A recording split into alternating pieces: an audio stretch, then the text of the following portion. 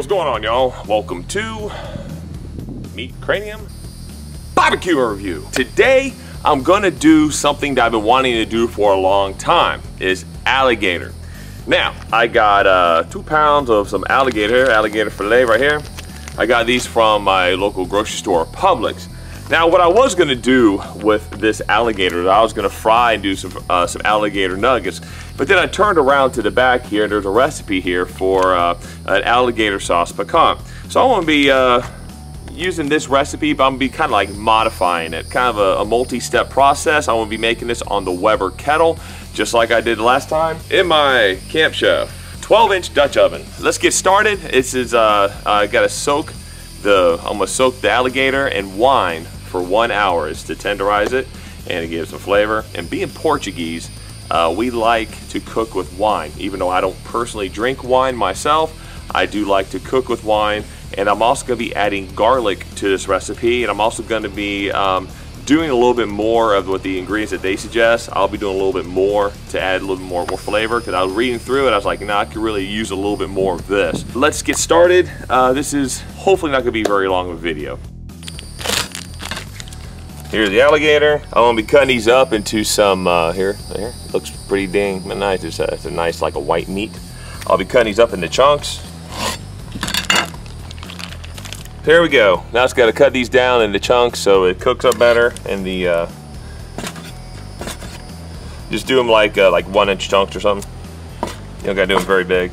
This is the size I would do if I was frying them up. That's about the size I would do. So.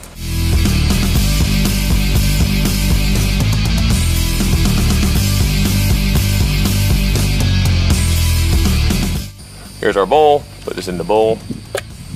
Okay, the only wine I have is a cooking wine. It's good enough.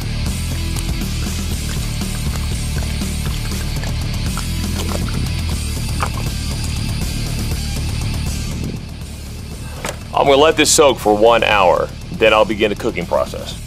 Okay, so in here I have 34 coals. I have 22 to go on top, and I've got 12 to go up under. So I got 34 coals inside here.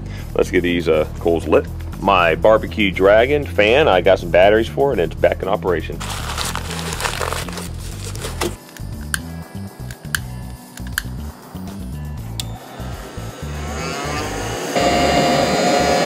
Alright, so here's all the vegetables I'm going to be using. Well, pretty much all of them. I got more I got to use. I've got, it said it requires 6 ounces of mushrooms, but I love mushrooms. I'm going to cut some of these down a little bit, make them a little bit smaller pieces. That's good. We'll start off with some onion right here. Of course, you gotta have onion, a Louisiana dish. Yay! A little bit of onion. Got a shallot. Got a green pepper. Got a shallot. I'm gonna try to keep much as onion as I can, so I'm gonna cut it kind of. Oh yeah, with onions, keep the root on there. It makes it real easy to cut. Even though I didn't cut this one even, but oh well. And we're not gonna do this really fine. We're gonna do it kind of chunky.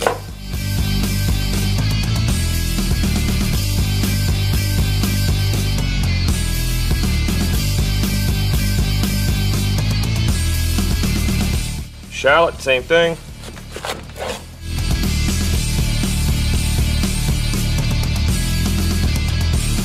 The shallot's gonna be towards the end. I'm not gonna put it in right away. And got some green pepper right here. Green pepper, here's a trick for green pepper. Stand it up. Start from the top, work your way down to the bottom.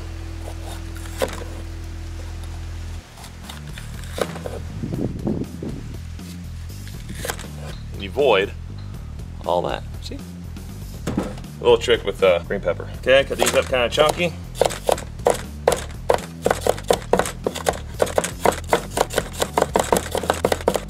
Yeah, I think I got some garlic too. Where'd my garlic go? I'm gonna put 4 cloves of garlic in there. This is easy, right here.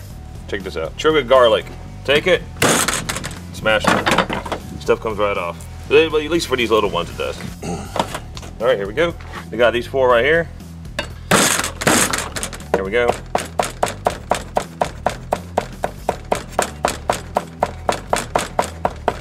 Alright, good on garlic. Let's get a pit set up. Alright, so this is almost the same exact setup I had when I did the the rabbit stew. So I'm gonna put 12 right here. Got some small pieces here. Time for the Dutch oven to go over that. Shit's on my bricks. There we go. Gonna heat this up. Okay, get these charcoals back around here.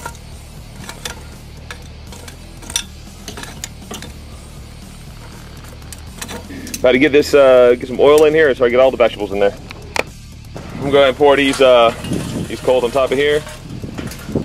I might go ahead and do some more coals up for the top. These here kind of burned down while I was waiting. So yeah, I'm gonna go ahead and burn it, get some more coals going, put those on top.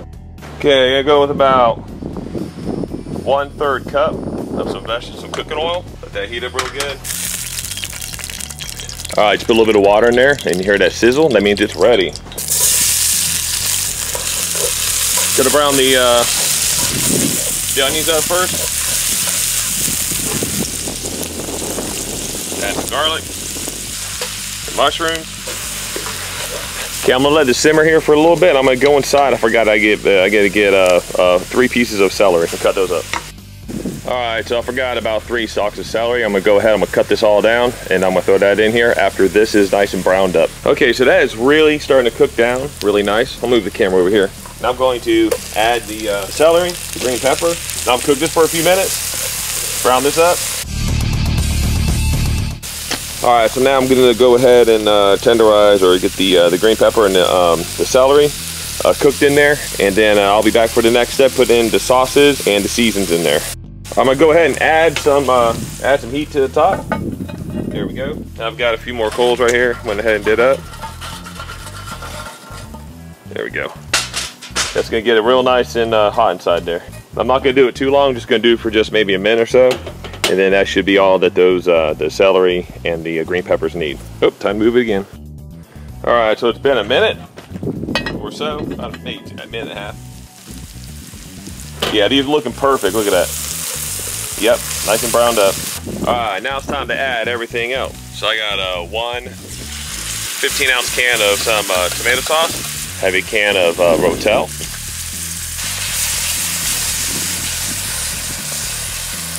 Some pepper in there. We're gonna do 2 tablespoons of some Worcestershire sauce, wort sauce. 2 tablespoons, that's about it right there. We do about half a teaspoon of some oregano, right there. 1 bay leaf, put that in there. Got some basil as well.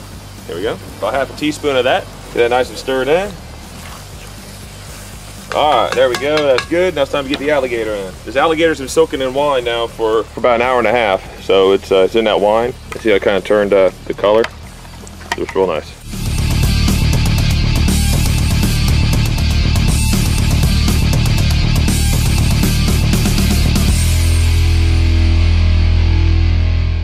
All right, gonna let that cook now for about 40 minutes. And now I'm gonna come back, I'm gonna add the other stuff to it. Just so you know, I forgot to add salt.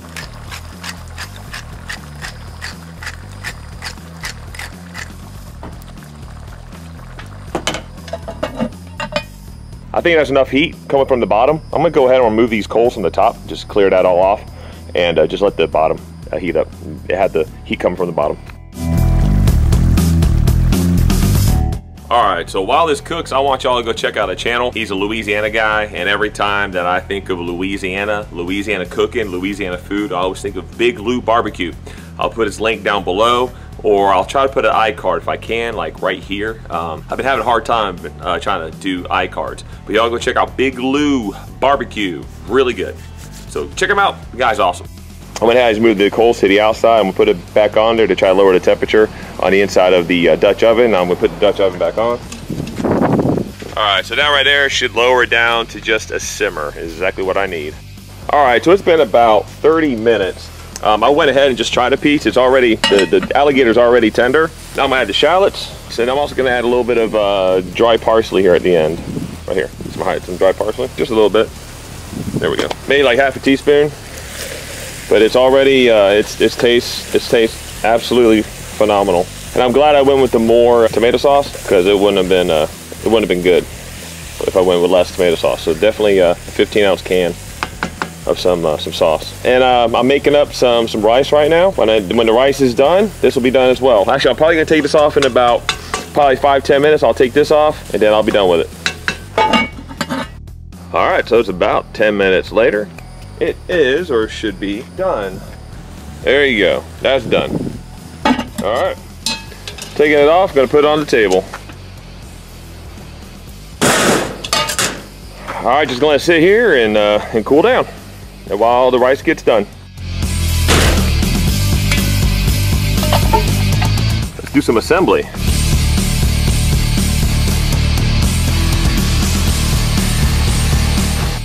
Y'all hear that? One of my numbnut neighbors decided to get some kind of, I don't know, some kind of cutter going, so it's pretty loud right now.